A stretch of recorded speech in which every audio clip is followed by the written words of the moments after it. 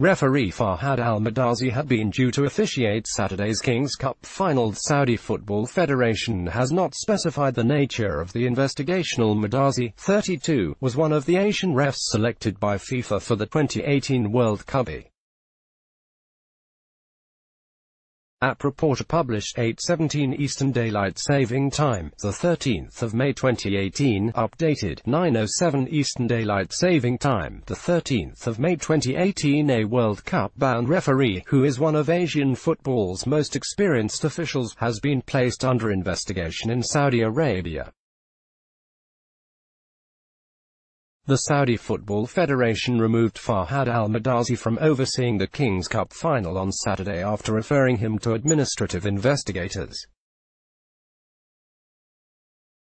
The Federation statement on Twitter did not specify the nature of the investigation into the 32-year-old Al Mirdasi.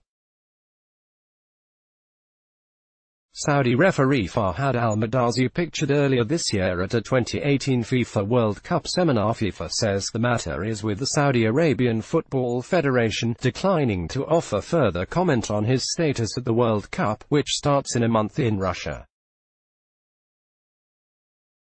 Al Mirdasi was selected for last year's Confederations Cup, which served as the World Cup warm-up tournament in Russia.